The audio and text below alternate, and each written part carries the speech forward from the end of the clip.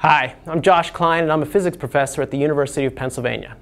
I think particle physics matters because the questions we ask inspire young people to pursue careers in science and math. Today we live in a world that is being transformed by new technologies. I think that most people agree that for the US to continue making such breakthroughs and to continue to grow its future economy, we need more and more young people to decide to pursue careers in science and math.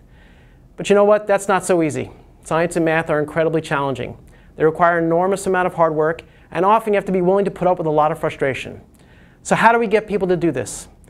I don't think the promise of a big paycheck someday is enough. There are a lot of easier ways to make money, and most 10-year-olds aren't really thinking much about the paycheck anyway.